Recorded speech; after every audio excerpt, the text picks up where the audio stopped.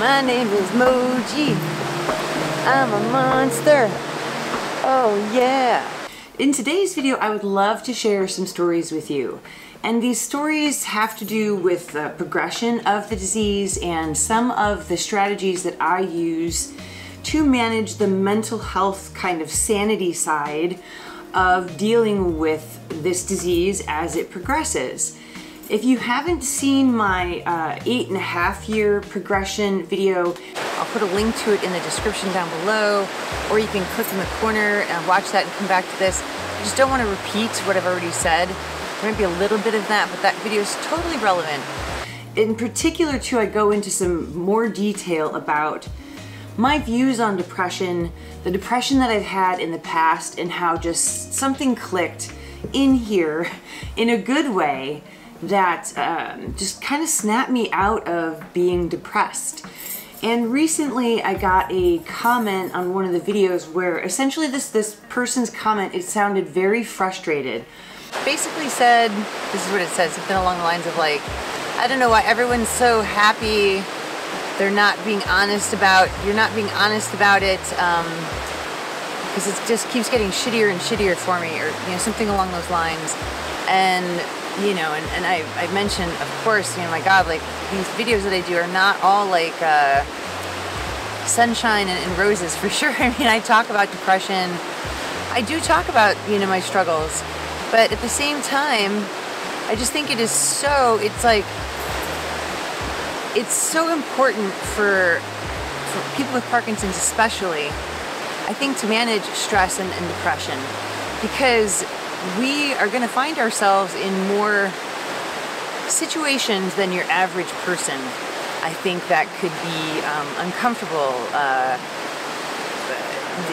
anxiety inducing, I mean, all sorts of things. And because of that, I really believe that we need to have what I call our mental health ninja. I understand that frustration. So I thought too that, you know, you guys are always so wonderful with your comments, and I do know that people who watch these videos read those comments. So if you have any tips and strategies that you use to kind of help you manage the mental health and how do you stay happy, you know, what are your tips for people who are struggling with a progressive disease and trying to kind of keep their head above the water? Yeah, so please share some of your wisdom. And as always, thank you for watching these videos. Subscribe if you haven't already. And I want to say thank you as always for checking them out and for, you know, being part of this community that none of us want to be part of. That sounds so weird, but okay, anyways. So there were 2 concerts, and the first concert, I mean, nobody wants to be in this situation. Oh, wait, I gotta tell you the story first. Okay, hold on. See, it's like sometimes my mind just moves too fast. It's like, goes ahead of where, you know, anyways. The first story I want to share is from when I was a kid. And this is like, it's probably one of the best pieces of advice I've ever gotten. It's up there anyways. And it was relevant when I was a kid, and it's totally relevant now. So this is the story. I was staying overnight at a friend of my grandmother's house. A friend of my grandmother's. I love this woman. She had the coolest townhouse, and she had these stairs that ran along the wall. And this is what they looked like. And so I was playing with her dog, and her dog goes running through the vacant space between the stairs. And underneath the stairs, she had like a little office nook. And so I'm like, oh, as a kid, I was like, I'm gonna squeeze through there too and chase it. And I got stuck, and I freaked out. So like, I couldn't go forward because of I think it was my hip bones, and I couldn't go back because of my ribs. And thank goodness they weren't hardwood like they are in the picture, but like they were carpeted. But like, I mean, I freaked out. I was like stuck in between these 2 stairs. And this woman, her name was Chris, she said to me, Jennifer, you have to calm down. If you do not calm down, we cannot get you out. And it took me probably about like 10 minutes. I mean, as you can imagine, I'm like hyperventilating. I'm freaking out. And so anyways, she was totally right. As soon as I calmed down, I was able to just relax and get out of, you know, being stuck in the stairs. I feel like that's really helpful of a lesson in you know, in my restaurant career, it was super helpful. But like, especially with Parkinson's, because, you know, like, what do you do when you have these moments? Like, you know, that you freeze and you can't walk and there's like thousands of people around you. Like that happened to me twice. You know, and I just don't care. I don't look. I apologize to my friends. I say, sorry, you know, I'm moving slow, but they know.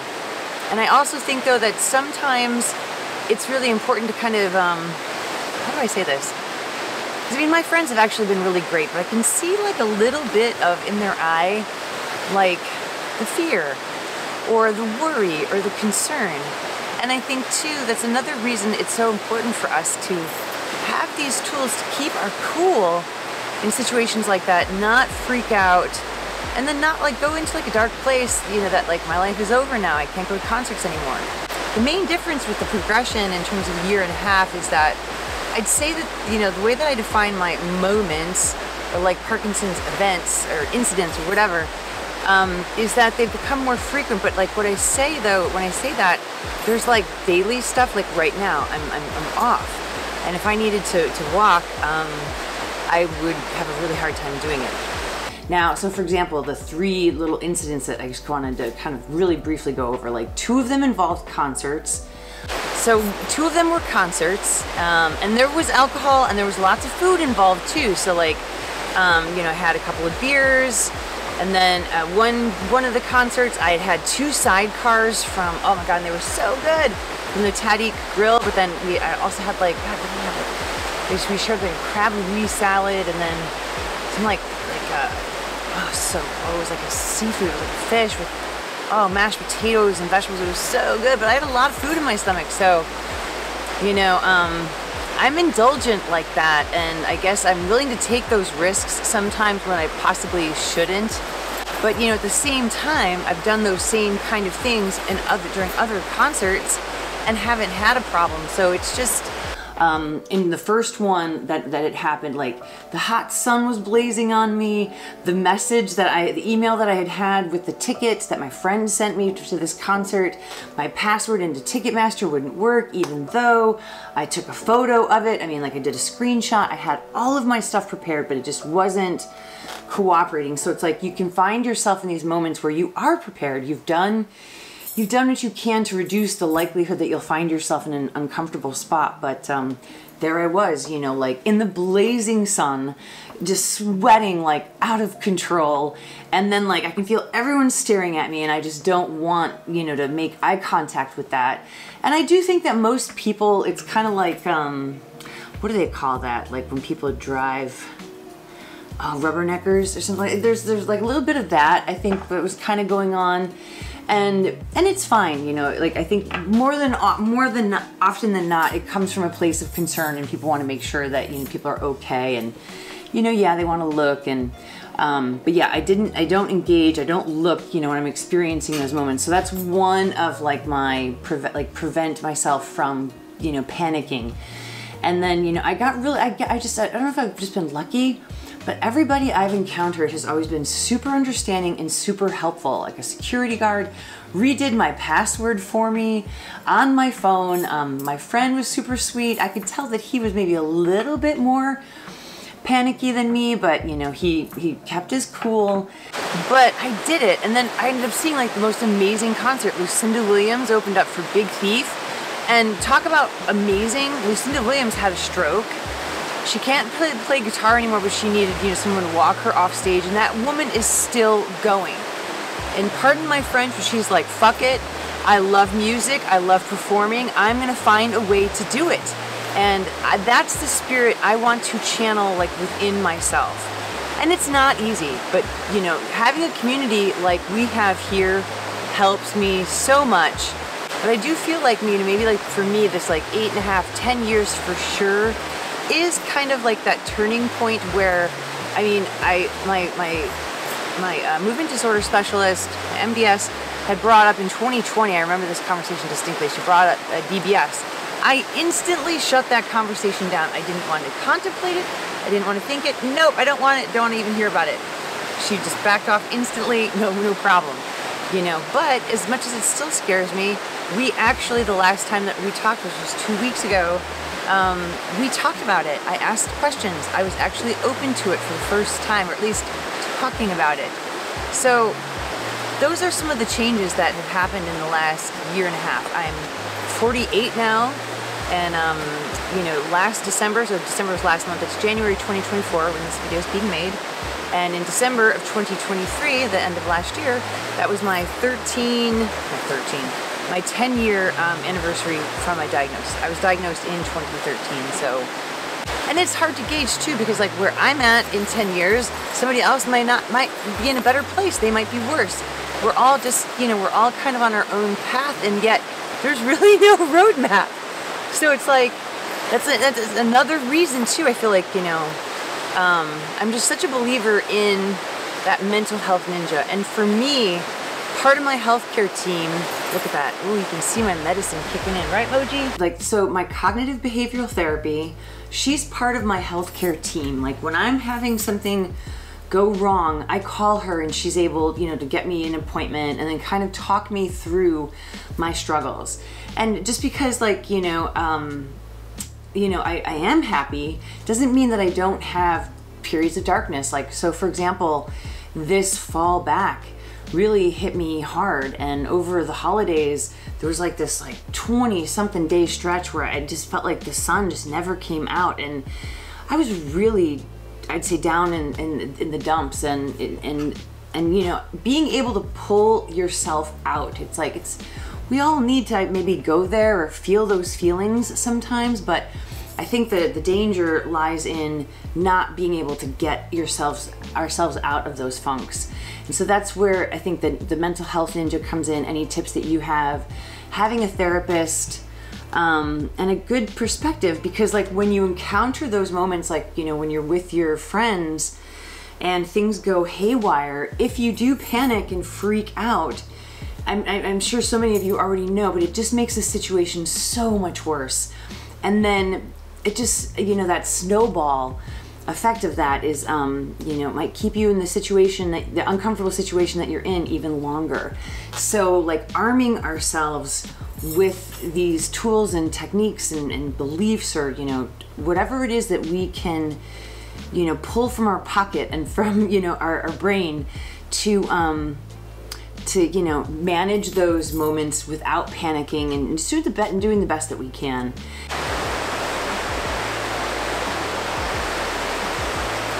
But yeah, you know, so 2 concerts where I had, you know, kind of issues walking, and I just really couldn't move, and then, you know, everything was fine. And then the third thing that happened was, it was just, oh, it was such a bad combination. So me and a girlfriend went to go see Sofia Coppola's new movie, Priscilla, and at the theater you can have wine, and so we were having wine, and like once the movie was over, I had to go to the bathroom so bad. But then, of course, I totally froze. And like, there was this moment where I thought I was gonna pee my pants, and I had to sit down. So like, you walk down, like you got the seats, there was, you know, like we had like 5-10 people in the theater. It was not that many people. You have like the big theater part, and there was like a hallway. But I had to sit down because I was worried if I didn't, I would have peed my pants.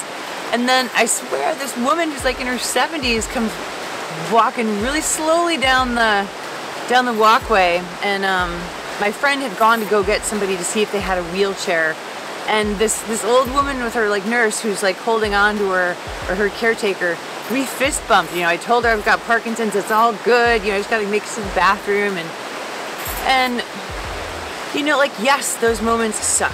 You can blame me for those incidents if you want, but like at the same time, I went to that same theater, drank wine, and saw Barbie and had no problem. So it's just, you never know. And the thing is too, is what was really interesting, so my friend got a wheelchair, she wheeled me to the bathroom, and it was, you know, it was uncomfortable, but again, it's like, what am I gonna do? I'm not gonna cry about it, I'm not gonna escalate and panic and make the situation worse. And then what was really interesting was, we get out to my car, and then of course my car wouldn't start, she needed to jump it, and then the next thing you know, we're both in tears.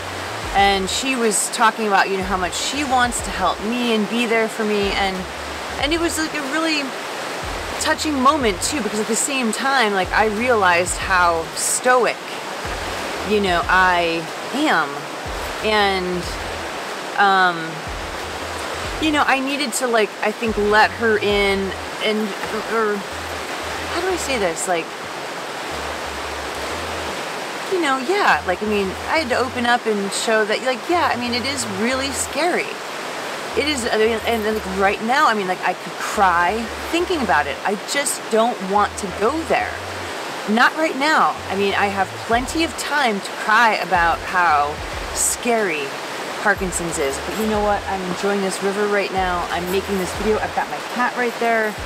And I love life. And, you know, and that is what ultimately makes it so sad. You know, it's just like this push and pull, this, you know, like, you know, things are so good, things are so bad, but, you know, I'm trying to find that, you know, that zone that, you know, again, where I'm just able to live my best life with this terrible disease that none of us want. So, yeah, I guess that's kind of what I wanted to say for this video. Check out the 8.5-year progression one. I mean, like I said, it's still relevant. There are some differences between that and like this 1.5 years that have happened, but it's not super dramatic. I mean, like, you know, how we define dramatic as well, and what were our tolerance levels. You know, like, somebody else might not be able to go to a concert and be stared at by like thousands of people as they walk by, you know. I mean, just like, it was awful, you know, and like, not fun. The biggest cat ever. The biggest cat ever. Her name is Moji. Good girl. Thank you.